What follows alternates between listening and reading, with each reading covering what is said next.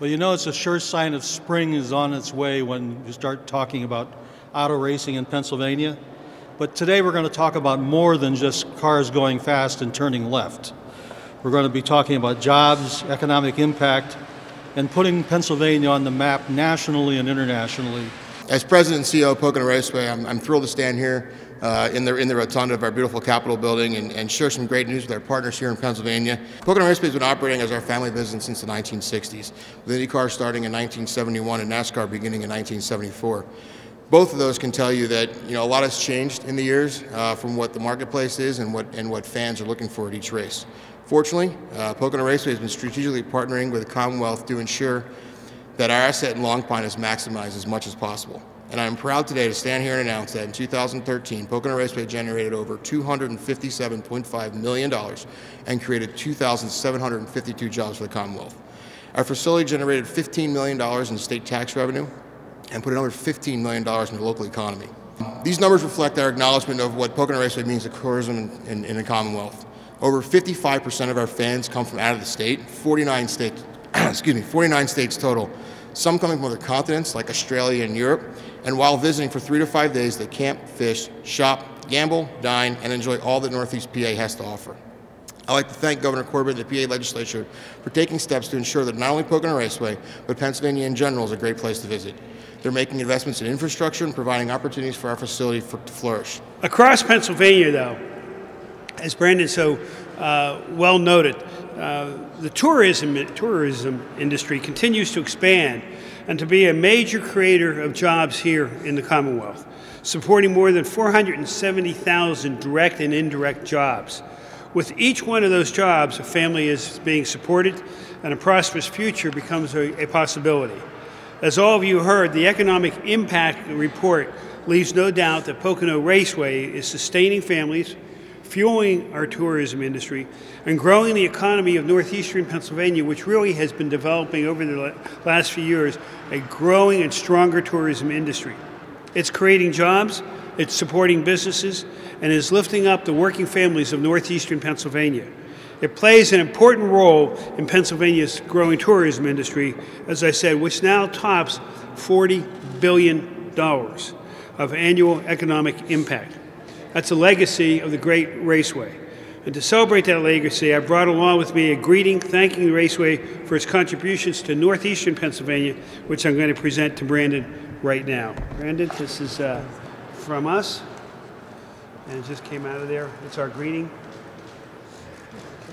Very much. And I know you will display that somewhere. Thank you, sir. Okay, thank you. With the vision that Brandon and his management team have of Pocono Raceway, I have no doubt that northeastern Pennsylvania will continue to feel the impacts of NASCAR for years to come.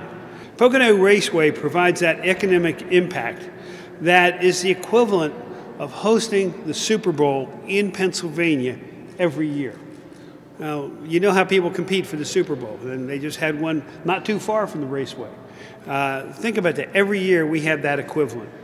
We do have some projects, though. We're going to try to help the racing public and the tourism public get to the location a little bit better. And that's the widening of Route 115 from Route 903 to the Pocono Raceway grounds, and Route 903 to Interstate 81, the widening of that, so you'll be able to get those cars in and out a little bit because there's quite a bit of traffic there. We're here to thank you for what the Mattioli and the Igdalsky families have done for community and economic development, not just in our districts, but in all over Pennsylvania. Just two key lines from the congratulatory citation. Whereas Pocono Raceway is being honored for its positive economic impact in this Commonwealth, therefore the Senate of the Commonwealth of Pennsylvania congratulates Pocono Racetrack upon its richly deserved recognition and extends warmest wishes for a future replete with ever-increasing success and service to the community. We know the positive impact this facility has on our region. And I think I can summarize it best by saying the goal of every driver at Pocono is to make it to victory lane. But in Pocono's providing Pennsylvania direct access economically to victory lane. And for that, Brandon, we thank you for all that you do for northeastern Pennsylvania. The 40 years of NASCAR racing at your speedway. It's been fantastic for our sport. and for NASCAR race fans all across the country and all across the world. From Richard Petty, who won the first race there, to Jeff Gordon, to Jimmy Johnson. There's been fantastic racing at that facility. But as noted, it's also benefited the state economically. And in those 40 years, we've generated more than, in excess of several $1 billion in economic benefit for the state of Pennsylvania and for the region. I've heard more than once from race fans across the country that coming to Pocono Raceway is a bucket list item for NASCAR fans. Pocono is now the third leg of our Triple Crown, the Fuzzies Triple Crown, if I can give it a name. It means that the winner of the Indianapolis 500 will come to Pocono and compete for the second time to try to earn a special prize, $1 million prize, and a special cup, making that race very significant in the three-race Triple Crown for this year. We have strong intent to continue to back Pocono in our efforts.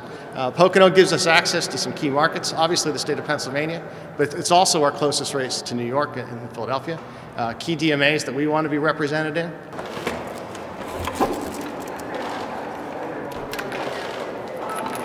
right, everybody got to put one finger in the air, and on 3, you got to go woo. Ready? 1, 2, 3. Woo!